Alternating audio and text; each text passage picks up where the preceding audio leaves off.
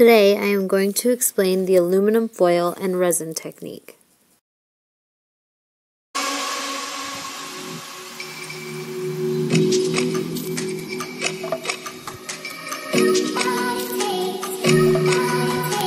This is how my most recent project turned out.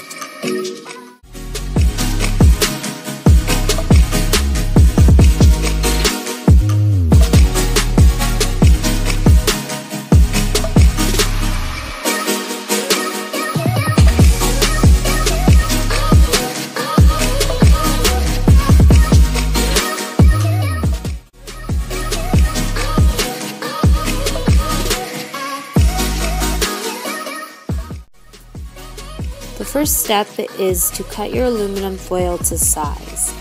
I cut these in half because I just wanted the foil to run down the middle of my canvas.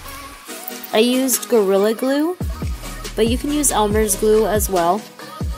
You want to make sure you spread the glue all over the aluminum foil and then place it on your canvas and press down lightly.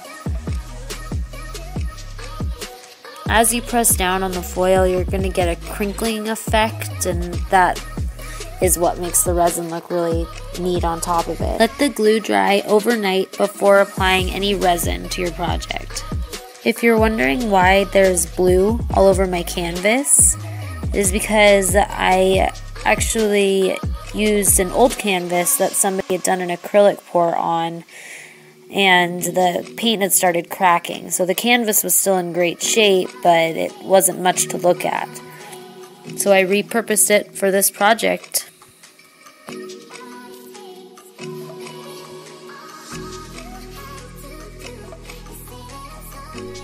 After my glue had dried, I put a white primer on top of my canvas. I also put shattered glass pieces to border the foil.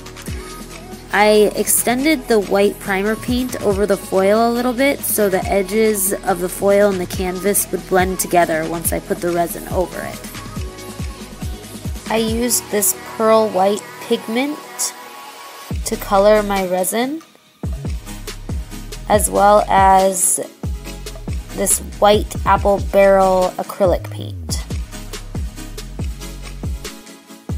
Mixing both of these colored resins together, I laid the resin out on the outside of my shattered glass pieces. Since I had only put one coat of white primer over the original acrylic painting, there was a marbled effect that resulted after I put the resin on, and it really complemented the painting when I was finished. The little pigment packs that you see in the middle of the painting there on top of the foil are some of the colors I ended up using for this project. I used the blues, the greens, and the purples that you see there, but I did not decide to go with the pink.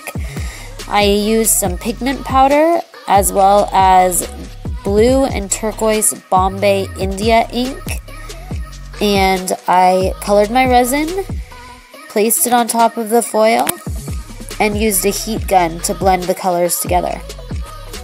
This is how it turned out.